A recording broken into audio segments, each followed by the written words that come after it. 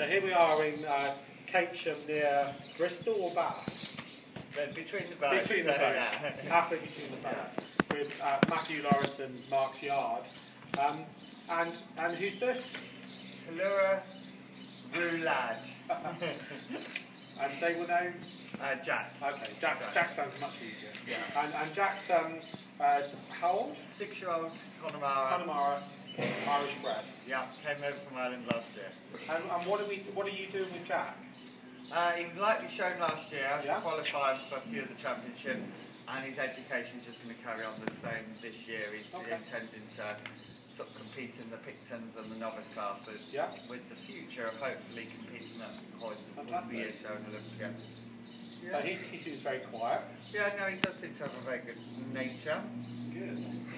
So I suppose when we're looking at pitching Connemara, it's not unusual. I mean, it's 6, it's going to change, but it's not unusual for them to be croup high, which provides a lot of issues when saddle fitting. Not amazingly long back, and I suppose one big feature about these is the width of their withers, and I suppose where they're actually really, really wide is actually at the top of the wither, and I suppose if you're fitting a saddle and it's got a tight head, it's so difficult. It has to be really, really wide for him. So what we have is all the saddles, and this is obviously one of Matthew's saddles, is that they accommodate. They fill the space nicely, and they're nicely wide at the head. All of our saddles have a choice of girthing straps to line up with the girth groove. In this case, first and third to line up with the girth groove. And all the saddles, when ridden, are very still and very stable. So when the Connemara is very, very forward girth groove, which is the reason why we line up with the very third strap. I mean, to be honest, most natives are like this anyway. It doesn't really matter which breed, but this is distinctive with Connemara. As a purebred Connemara is normally always very forward girth groove. So what we're going to do now is Matthew's just going to have a ride.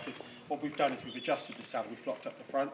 The flocking is just bedded down over a period of time. So what we do is we see Matthew ride and hopefully it'll be fine, and if not, we'll adjust it. Yeah, if you just don't mind just walk around, do a rising trot and a canter and just see how it feels. What we're just doing is just trying to make sure the saddle's nice and still. It wasn't an awful lot of flock in the front, but it was just enough.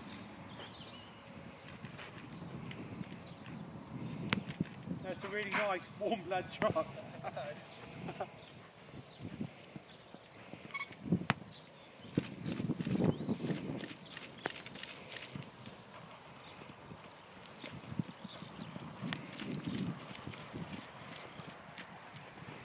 That's a very interesting trot.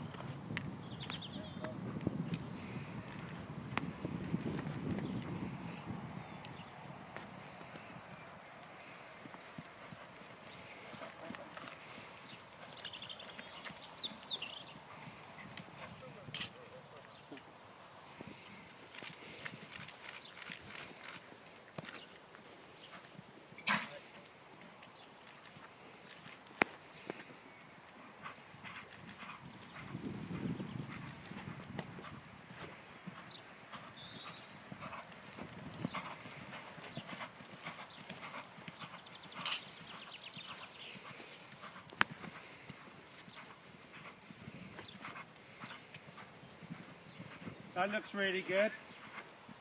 Does it feel fine? Yes. Yeah.